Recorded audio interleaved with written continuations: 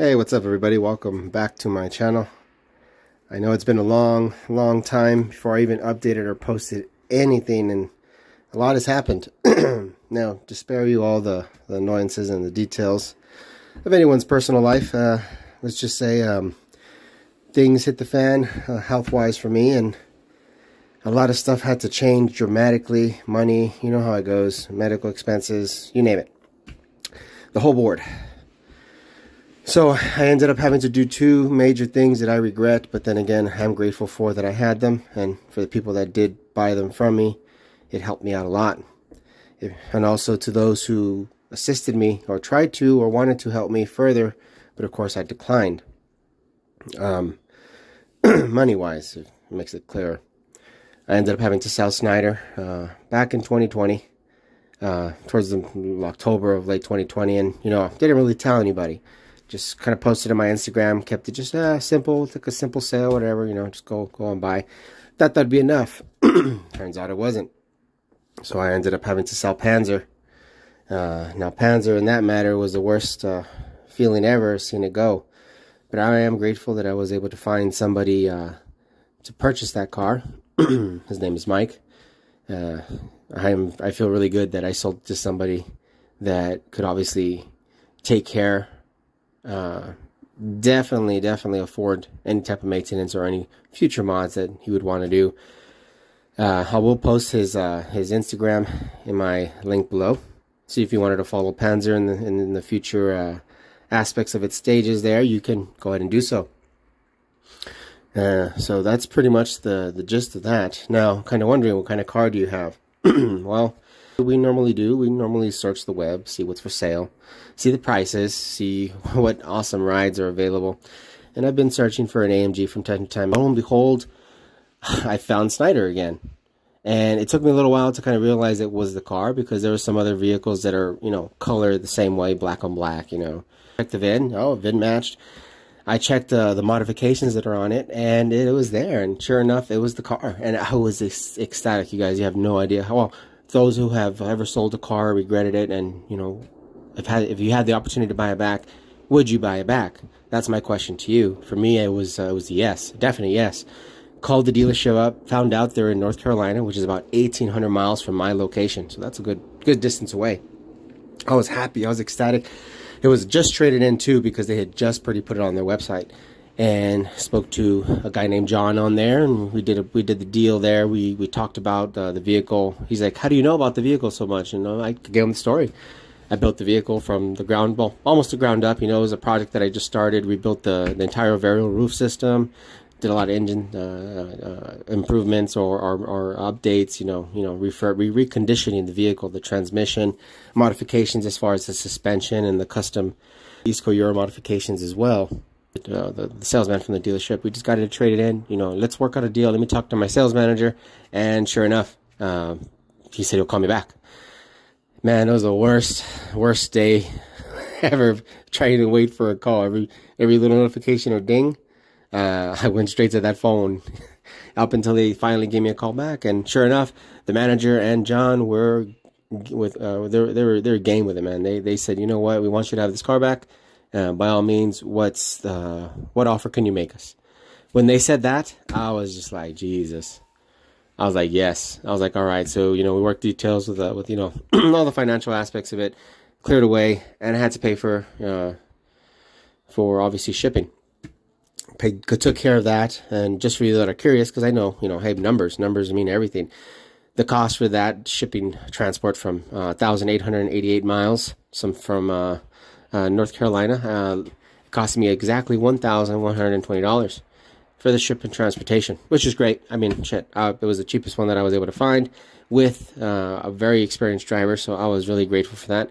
When I received the vehicle, no damages, nothing like that, no craziness. He did point out all the little aspects of the car that he noticed prior to loading it. Took some pictures, which was great. And I was happy. Didn't tell anybody. Drove the car, did tests, how I am. Find out what that owner did and did not do, and there was some things that I need to work on, and you can kind of see them here on the table. I was able to get some parts in, prior to this video, and one of them is going to be the pump, and that's what this video is about. Other than this whole introductory talk, and I got Snyder back, and now I can continue this project, and hopefully the ones that are still around will enjoy what I can do to this SLK, and I do have plans for it. I'm going to do my best, everyone, and I'm not doing it just for you all, but I'm doing it for myself, and that's everything for my well-being. And I'm going to make this car shine really nice, really nice. Anyway, purpose of this video is Snyder's fuel system. We have here fuel filter for Snyder, and fuel pump, and the fuel level sending unit. Now, as far as costs go, that's another factor altogether. And obviously, other than the fuel system, you see our waste tech. Hopefully, I'm pronouncing that right. If I'm not, you guys can definitely correct me. This is the transmission pan, high capacity. If you all remember Panzer had its own custom made for that vehicle, for the 77226 transmission. This is for the 7229 trans. Now, unfortunately, they don't make one for that car from the other person that I purchased it from, but this company does, and it's a pretty beautiful pan, very beautiful pan. High capacity, 8 AND ports here on the side if I wanted to add an additional cooler, in and out ports for a fill line and drain, which is awesome. The inline already has its own tube built in. Let's turn this baby around. You can see it right over there. That is pretty cool, so I don't have to put that plastic one anymore. That's just its fill line. You can see the 8 amp ports, the baffling here for the sloshing. The magnets are already posted in. These are pretty strong magnets. There's your drain port right over there. Same kind of seal as the one for Panzer, which is awesome, which is right over here. Very good quality seal, very thick. That's what she said. And but yeah, I am looking forward to put this baby in to do a transmission service on that car. I know she's gonna appreciate that. And of course, well, basic maintenance, transmission pan filter, or tran filter, I'm sorry. And of course, I never skip on the basics. Cabin air filter, carbon, and well, the basics, filters, and some other nonsense here for the SLK I still have, which is great. Didn't have to buy those. And that's it. That's basically what we're going to be working on. And let's go ahead and get to it.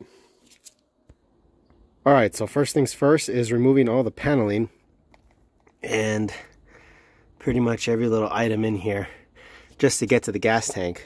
The gas tank's pretty much right behind her, behind a metal sheet plate. And we need to get back there in order to get to the opening where the pumps, the level sending unit, and the filter. So it's just quite a bit of stuff we have to remove. But it's pretty straightforward. It's just figuring out where to start. Now, standard tools you're going to need, obviously some panel poppers, long screwdriver. This is always beneficial for any job. Some torque bits here, a ratchet, maybe a power tool. Obviously I'm using a power tool. Now, as far as the process, I'm going to be taking this back cover off, removing all the visible bolts and little plastic parts here that keep all this upholstery together.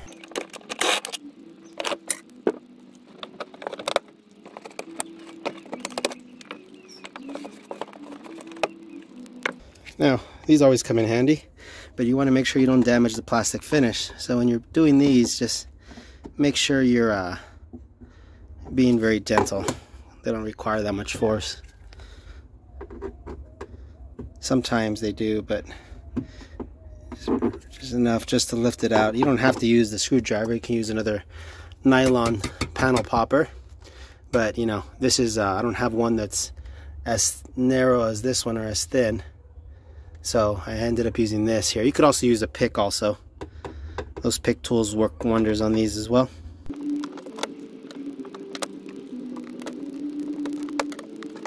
Now, one thing to note is when you're removing this back paneling here, it has these little clips right behind the carpeting, right here in the back. Actually, let me move this out of the way. So the way to get to that all you got to do is just push the carpet back and I'll release it. Then you pull from the left side out, and once you do that, the other side will come off from that end. Same concept. You got to pull the carpeting back. The next step is removing this luggage cover, which also is the indicator for one of the sensors that we removed as well from this back cover right here. It's held by 4 points, all plastic rivets here, so you got to pop obviously one off. Same thing with this one. See how this one's damaged? Looks like somebody used a screwdriver before. It's just getting underneath this second one here and just popping it loose so you don't damage it. Now there's 4 of them. There's one kind of back there, and then the other one's right over here. You can see it back here.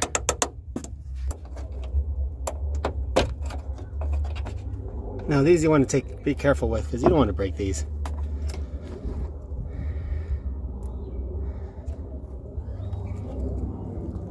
And obviously once you get all 4 of them out, it's simple as taking it off one by one. Just like that in the back. Same for here. And then same for here. And once you do that, it just comes straight out. So you can go ahead and proceed on removing the hosing here, the drainage hose link, both sides, the rubber grommets as well. They just pop right off. Be very delicate. Don't force it. Just wiggle it out. You know, this hose is still good, but I am going to give it a good cleaning inside.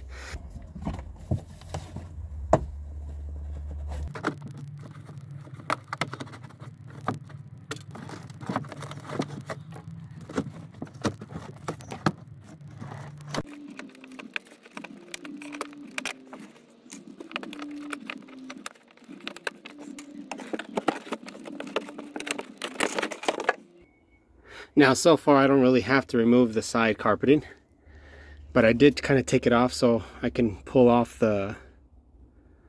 this back carpeting cover, what appears to cover this back plate. Now the next step now is removing all of this.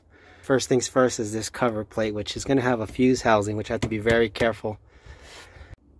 This trunk actually makes for a perfectly good seat. It's pretty neat.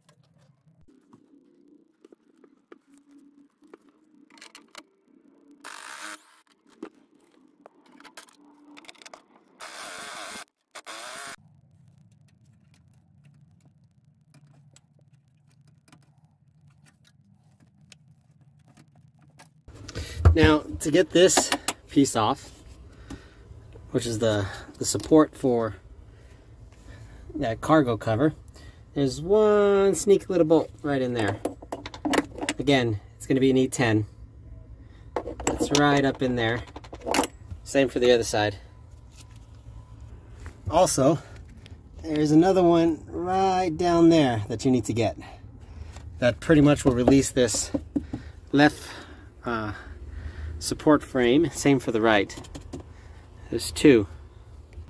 Now you want to be careful not to damage any of these plastics.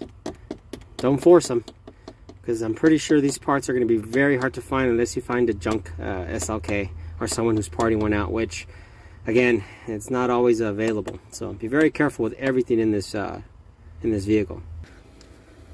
So this cover back here is all it's really held by, other than the plastic rivets that we already took out, is the carpeting. So there's a same lip underneath, and this carpeting's in the way. So the best way to do it is just remove or at least lift up one side of the carpeting, which you don't necessarily have to remove this.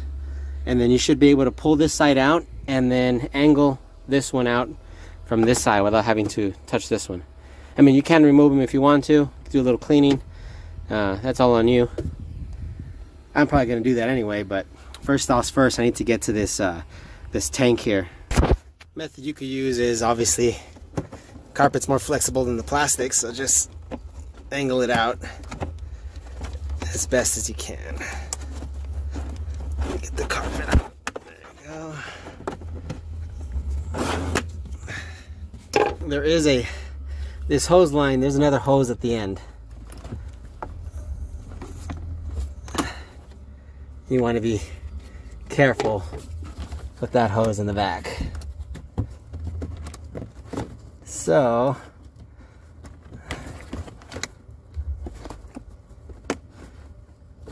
you can push it out of the hole. That way you don't pull it out with everything.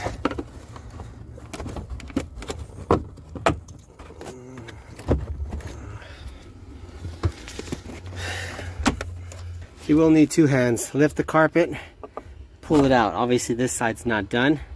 Don't forget to detach the other line, the drain line here.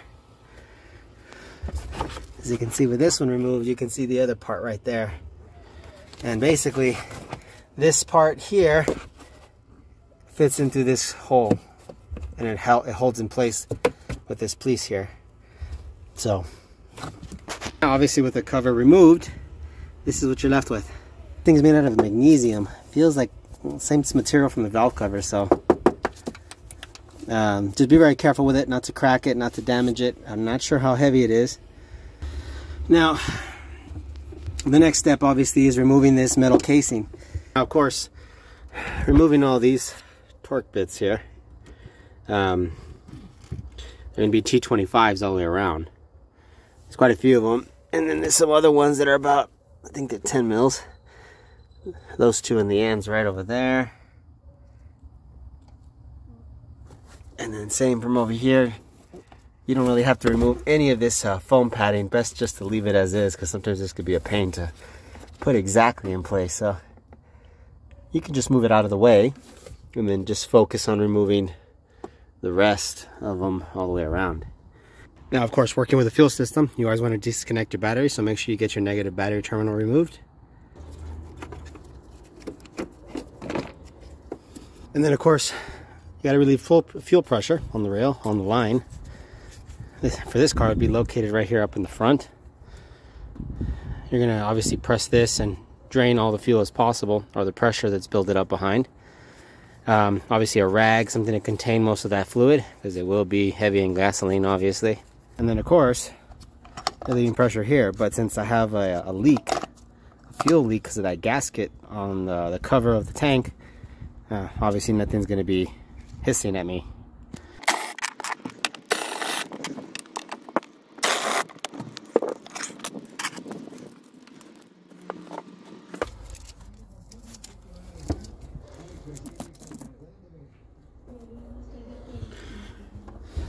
Now, obviously, once you remove that cover, it's pretty light.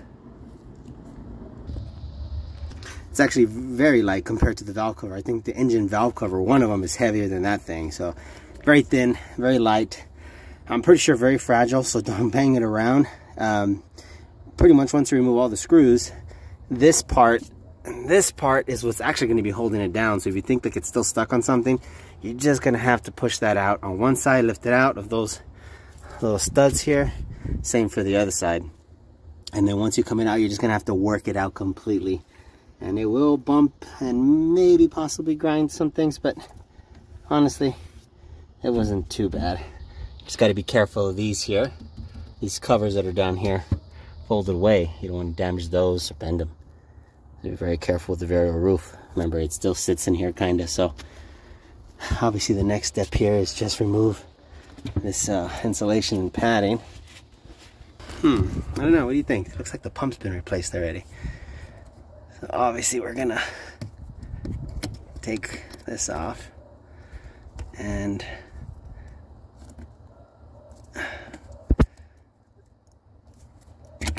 carefully move that out of the way. Whew, fuss, I could smell that pretty good. I think I see some residue there.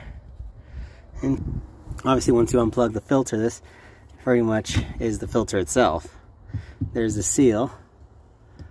And here are all the little tidbits that come with it. And whoo, dog, I still have quite a bit of fuel there, including the level sending unit, which is still submerged in gasoline.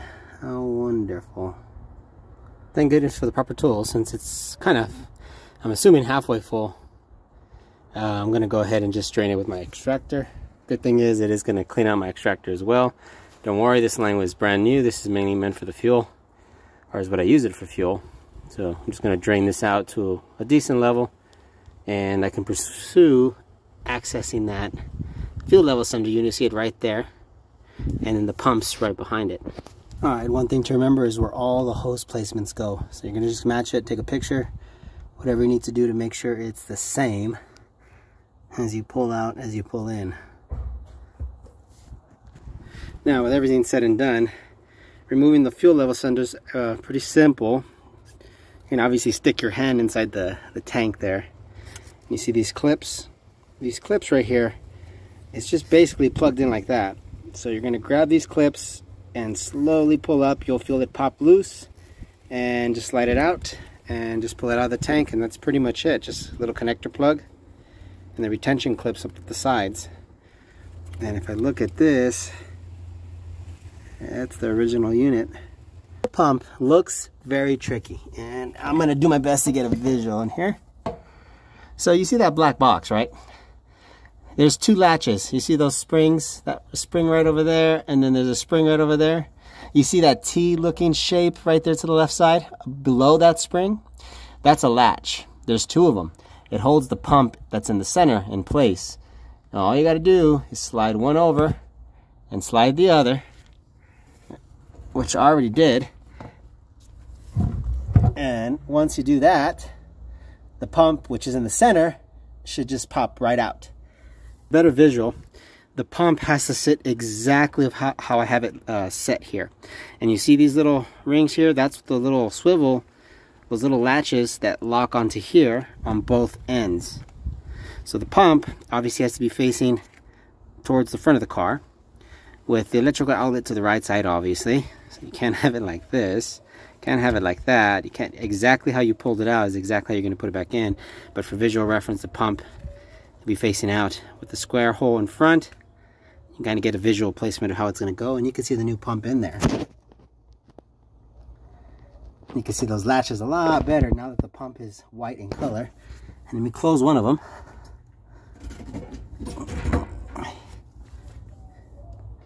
See that latch? Same for that side. It just holds the pump in place. Doesn't go flopping around, especially with this car. Grab the other latch, lock it in place, and make sure the main fuel line is connected. Also the power for the pump. Now, one thing to always keep in mind is, in order to pull the pump out, you have to make sure you disconnect everything and move it out of the way, because it's big enough just for the pump to go in and out. So if you're good at matching the shape with the holes, you'll be good here. This looks good. Let's go ahead and attach the fuel level sender unit.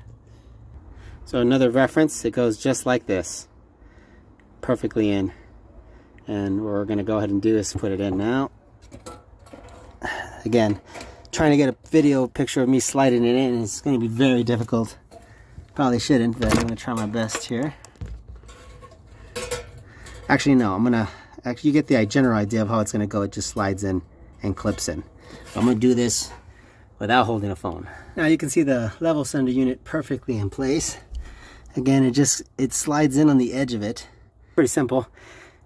These little flaps right here at the very end, the edge of this, below these little retainer clips, this is what you guide in first into those slots on the black casing. And you can't see those little flaps anymore. These little flaps right here, you can't see that no more because they're inside the little socket where it slides into. And then it just clip into place and the bottom end plugs in. So there it gets its input signal. The next thing to do is pretty much just obviously put the fuel filter in.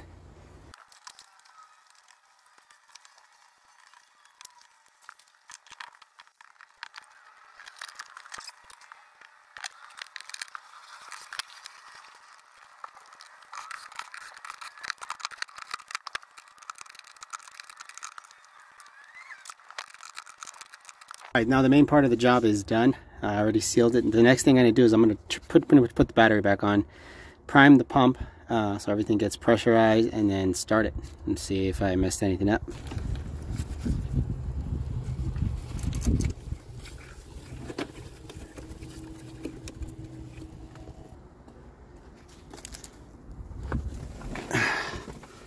All right, key in, position 2. I can hear pump, so that's a good sign.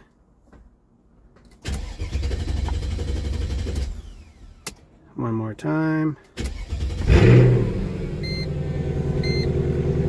And there's my fuel level.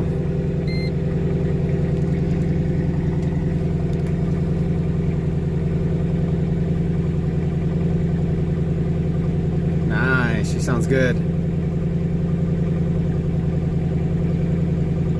So it did take a bit of time there for the fuel to get to, obviously, the fuel line, the fuel filter, whatever else that I drained. So let's see, seems good here. We'll just let it run for a bit. Yeah, but I think it's a success. The next thing to do is put everything back, and obviously we do that in reverse order. But that's pretty much it to do the fuel system inside the tank. It's not too complicated. Does take a bit of time. Obviously, if you're new to this, I mean, if you can take apart simple nuts and bolts and some lines, you should be good to go. It's just common sense. Be safe about it, because it is dealing with fuel. Make sure you don't have a fuel tank like I did. A full tank, I'm sorry, not a fuel tank. A full tank like I did, and you should be good to go. I mean, everything looks good here. No lights. Hit stop. Try it again. Nice, and the fuel level is still the same. Cool. Before it would jump all over the damn place. So we're good to go. But yeah, thank you for taking your time to watch my video. Again, this is a starting point for this car after everything that's happened. I do appreciate all of you who are tuned in today. Please like and subscribe and share. You know, this is a little bit more of a hobby now to me, so you know, I would like to take this serious. Any support would be greatly appreciated, just to keep a guy going in his project, just, you know. But anyway, this is Panzer. You guys take it easy.